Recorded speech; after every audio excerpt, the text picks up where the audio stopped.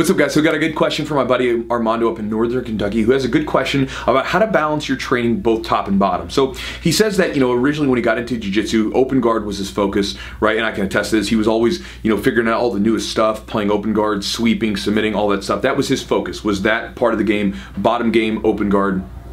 From there. He says that when he was doing this, he felt like he was really good from the guard, felt very strong there, but his passing, right, when he would end up on top, wasn't really strong. He didn't feel very good from there. So he identified it as a gap in his game. He started to focus on the top game, started to focus on his passing. Well, as he focused on his passing, he felt his bottom game drop. And so he's wondering, how do you balance the two? How do you balance building up your top game, building up your bottom game without the other one suffering?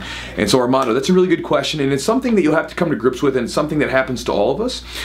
And so I'm going to show you, I'm going to do some stuff on this whiteboard here in a second to show you, to sort of illustrate what I'm getting at. And then I'm also going to talk about the idea that you have to be careful sometimes when you're measuring your game in the gym, because there's a tricky little thing that can happen sometimes.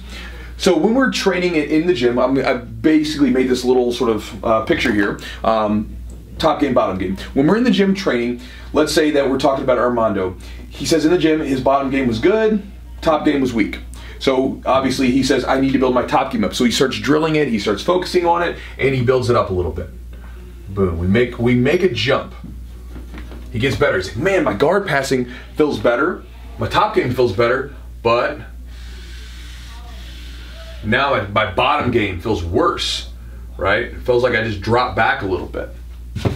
So then he says, okay, so then I'm just sort of theoretically saying, so then we go back and say, okay, bottom game feels worse, let's focus on that for a while. Make a jump. Boom. Okay, so then we make another jump with our bottom game, but then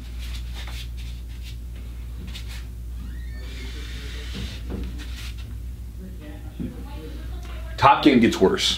And you start kind of going back and forth, and if you notice what's happening is essentially you're taking this two-step forward, one-step back approach constantly. And this is kind of the way that it works, right? As you're training, it's just what's going to happen. As you focus on one area of your game, and there's much more than just top and bottom, right? I just did this for simplicity's sake. There is going to be way more than that, but as you focus on one area of your game, other areas are going to suffer a little bit, but what happens is as you continually rotate through and focus on certain areas of your game, you'll notice that you'll build them up and they'll drop back a little bit. They won't be quite as sharp as like those days when you were drilling them constantly, right? When you were getting those reps in, when you were only focused on that one thing, but they're typically better than what you think, right? And they're typically better than what they were before you started that drilling process, right? So just in this situation, this was your original top game. We made some strides, and even though that we went back over to the bottom game, even though the top game dropped, it's still higher than what it was, right? It's still better than what it was originally because you made it better. Now, here's the thing you got to be careful about sometimes when you judge your game in the gym. Your training partners, they know what you're doing, right? And they get wise to what you're doing. And because of that, a lot of times it's very hard to hit certain techniques on your training partners. But then you'll find that you go to a tournament, you go to a competition, and or even another gym, and all of a sudden, all those techniques that you have trouble hitting on your training partners, it work like a charm. For instance, Chad rolls with me. I've been rolling with Chad since he was a kid.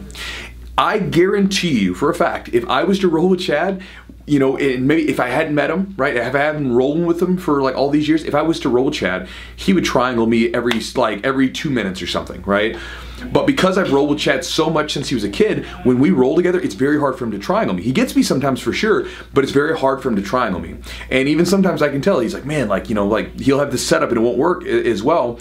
But then he'll go to a tournament and he will triangle people minute and a half routinely, right? You see what's happening there? I find that in myself, sometimes I'm training in the gym and sometimes my blue belts and purple belts, right? Like mid-level belts, they're giving me more fits with the things that I use than people do sometimes when I go to black belt divisions. And again, it's not to say that if you were to take that black belt and my blue belt, put them together, that black belt would probably stomp the guts out of my blue belt. But because the blue belt has rolled with me so many times, he knows what I'm doing. He knows my setups. I've shown him my techniques, right? So therefore, he's way more wise to it. And it makes my game have to evolve more, right? Because where maybe if I go against someone that doesn't know my game, A and B will work.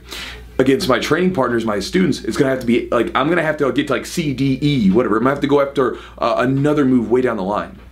And so you gotta be careful sometimes with your techniques and with your game and judging it with just your training partners, because sometimes it's not necessarily just the best marker because they know what you're doing. And so maybe as your guard game was a little bit better, as it got a little bit worse, not much, marginally worse, right? But as it got a little bit worse, it might seem like it got way worse than what it really is because your training partners know what you're doing, right? And so if it drops even a little bit, they're gonna make you pay. But then if you should maybe go to another gym, try out a tournament or a competition and see how it works in there. I hope this video made sense, Armando. So again, with you guys, if you're in this situation, if you ever worry about your game dropping back, it's going to happen. As you focus on other areas, you will have a dip in some of those areas, but a lot of times what you'll find is that it never goes back to that bottom level that it was originally, right? So after you build up your bottom game, right, you build up your ability to play from guard, even though you start to focus on your top game again, it's not going to drop and bottom out completely. It's just going to drop down a little bit. It's not going to be quite as sharp with the timing and sometimes things like that. Anyway, I think this video is long enough. I think I've made the point. Armando, thanks for the question, brother, and I'm sure I'll see you soon.